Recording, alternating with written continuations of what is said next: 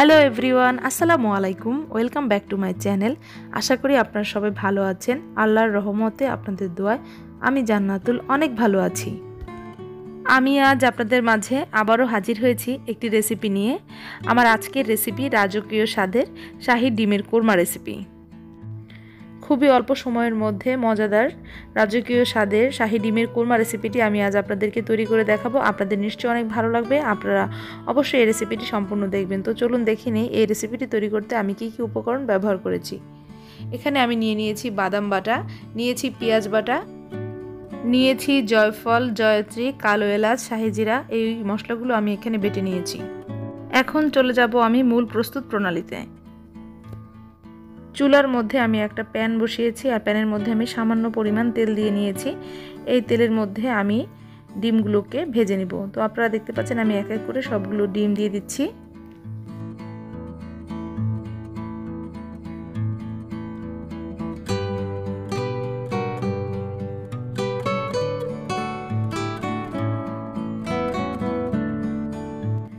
এক এক করে আমি সবগুলো ডিম কড়াইয়ের মধ্যে দিয়ে দিয়েছি। এখন আমি হালকা করে ডিমগুলোকে ভেজে নিব।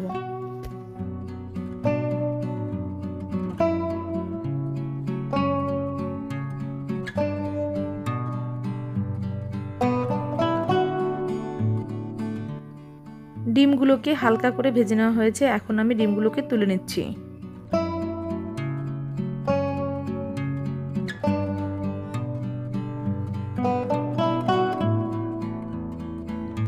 এক এক করে সবগুলো ডিম আমি তুলে নিয়েছি। এখন আমি এই তেলের মধ্যে দিয়ে দেব ঘি। এখানে আমি 3-4 চামচ পরিমাণ ঘি দিয়ে নিচ্ছি।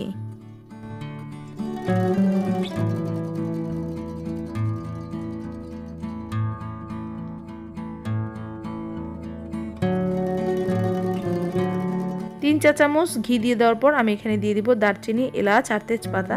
তো এখানে আমি 4 টুকরা দারচিনি, 4 পিস এলাচ আর 2টা তেজপাতাকে ছিঁড়ে দিয়ে দিয়েছি।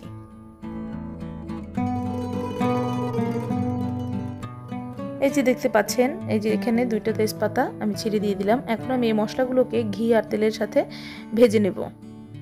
গরম মশলাগুলো ঘি আর তেলের সাথে ভেজে নেওয়ার পর দারুণ অ্যারোমা বের হয়েছে। তো গরম মশলাগুলো ভাজা হয়ে গিয়েছে। এখন আমি এর মধ্যে 3 চা চামচ পরিমাণ পেঁয়াজ বাটা দিয়ে দিব।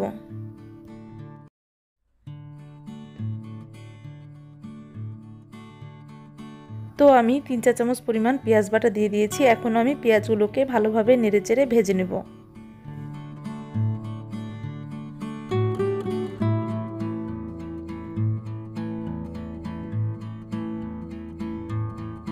কাটা পেঁয়াজ তেলের সাথে ভালোভাবে ভাজা হয়ে গেলে এর মধ্যে আমি দিয়ে দিব 2 চা চামচ পরিমাণ বাদাম বাটা।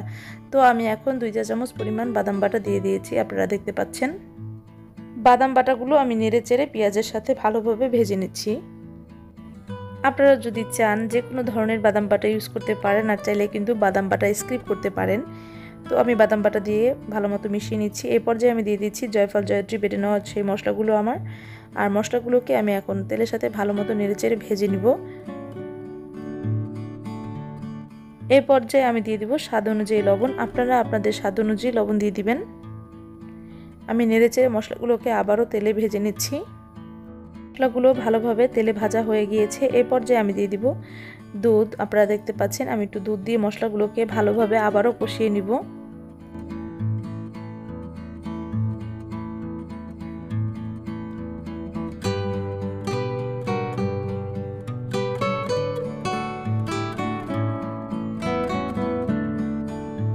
মশলাগুলো আমি ভালোভাবে নেড়েচেড়ে কষিয়ে নিয়েছি। এই পর্যায়ে আমি হালকা করে ভেজে রাখা ডিমগুলো মশলাগুলোর সাথে দিয়ে দিচ্ছি। আপনারা দেখতে পাচ্ছেন আমি ডিমগুলোকে দিয়ে দিয়েছি এবং আমি ডিমগুলোকে এখন ভালোভাবে নেড়েচেড়ে মশলাগুলোর সাথে মিশিয়ে নিব। আর মশলাগুলোর সাথে ডিমগুলোকে একটু কষিয়ে নিব।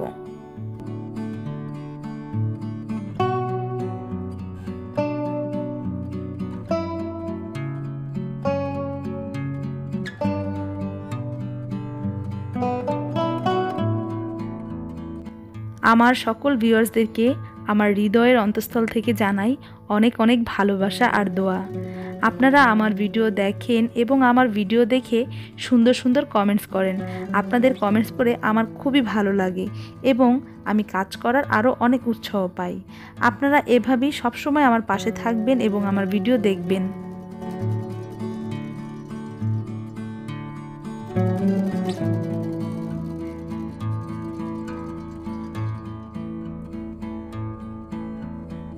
তো আপনারা দেখতে পাচ্ছেন আমি ডিমগুলোকে মশলাগুলোর সাথে ভালোভাবে কষিয়ে নিচ্ছি। আর ডিমগুলো আমার কষানো হয়ে গিয়েছে। এই পর্যায়ে আমি দিয়ে দিব কিশমিশ। তো আপনারা দেখতে পাচ্ছেন আমি কিশমিশ দিয়ে দিচ্ছি। কিশমিশ দেওয়ার পর আমি আবারও এই ডিমগুলোকে ভালোভাবে নেড়েচেড়ে দিব। আর এই পর্যায়ে আমি দিয়ে দিব দুধ। আর দুধ দিয়ে কিন্তু আমি ডিমের কোরমাটা তৈরি করব। এখানে আমি কোনো প্রকার পানি ইউজ করব না।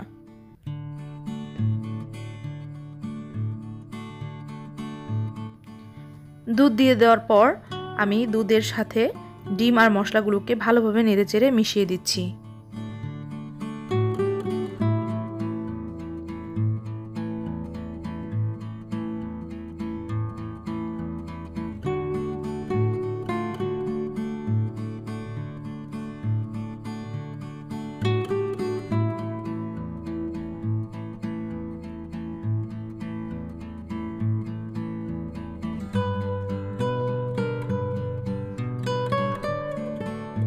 দুধ, ডিম আর মশলাগুলো ভালোভাবে নেড়েচেড়ে মিশিয়ে দেওয়ার পর দেখতে পাচ্ছেন বলক চলে এসেছে। এই পর্যায়ে আমি এখানে দিয়ে দিব কাঁচামরিচ। আপনারা দেখতে পাচ্ছেন এই যে এখন আমি কাঁচামরিচ দিয়ে দিচ্ছি। আর কাঁচামরিচ দিয়ে দেওয়ার পর আমি একটু ভালোভাবে নেড়েচেড়ে আবারও ডিমের সাথে কাঁচামরিচগুলোকে মিশিয়ে দিচ্ছি।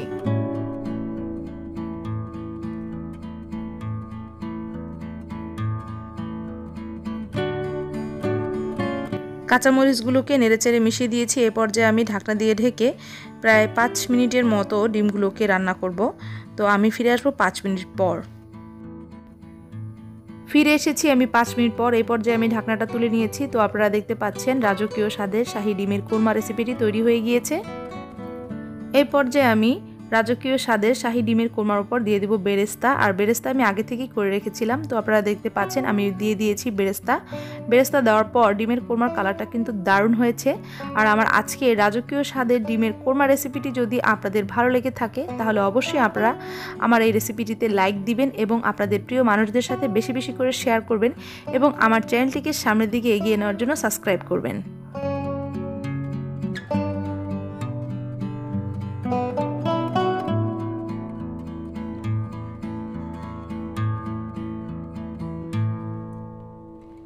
তো আপনারা দেখতে পাচ্ছেন এই পর্যায়ে আমি বেরেস্তাগুলোকে ডিমের কোরমাগুলোর সাথে নেড়েচেড়ে মিশিয়ে দিচ্ছি। আর এই রাজকীয় স্বাদে ডিমের কোরমা রেসিপিটি পোলাও দিয়ে খেতে কিন্তু দারুণ ইয়াম্মি লাগে।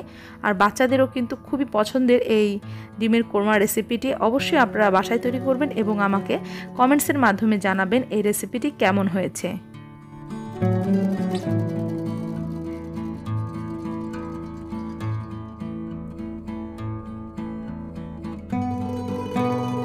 তো তৈরি হয়ে গিয়েছে রাজকীয় স্বাদের শাহী ডিমের কোরমা রেসিপিটি। আমি এখন আপনাদেরকে পরিবেশন করে দেখাবো। আর আপনাদের যদি আমার এই রেসিপিটি ভালো লেগে থাকে তাহলে অবশ্যই অবশ্যই অবশ্যই আপনারা আমার চ্যানেলটিকে সাবস্ক্রাইব করবেন এবং আমার ভিডিও বেশি বেশি করে শেয়ার করবেন।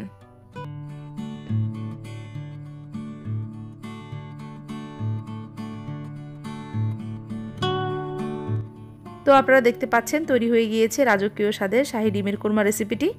আর আমার আজকের এই রেসিপিটি আপনাদের কেমন লেগেছে আপনারা অবশ্যই আমাকে কমেন্টসের মাধ্যমে জানাবেন। আপনারা যারা আমার ভিডিও দেখেন এবং আমার চ্যানেলটিকে সাবস্ক্রাইব করেছেন তাদেরকে জানাই আন্তরিক ভালোবাসা আর দোয়া। আর যারা এখনও আমার ভিডিও দেখেননি বা আমার চ্যানেলটিকে সাবস্ক্রাইব করেননি তারা অবশ্যই আমার ভিডিও দেখবেন এবং লাল রঙের সাবস্ক্রাইব লেখা অপশনটিতে ক্লিক করবেন। লাল রঙের সাবস্ক্রাইব লেখা অপশনটি ক্লিক করার পর একটা বেল আইকন আসবে, সেই আইকনটাতে ক্লিক করবেন। তাহলে 3টে অপশন আসবে, সবার উপরে অল লেখা অপশনটিতে ক্লিক করবেন। তাহলে আমার ভিডিওর পরবর্তী নোটিফিকেশন সবার আগে আপনাদের কাছে পৌঁছে যাবে এবং আপনারা আমার ভিডিও দেখতে পাবেন। আজ আর নয়, আপনারা সবাই সুস্থ থাকবেন, ভালো থাকবেন। আপনাদের সবার জন্য অনেক অনেক শুভকামনা জানিয়ে আজকের মতো আমি জান্নাতুল এখানেই বিদায় নিচ্ছি। আল্লাহ হাফেজ।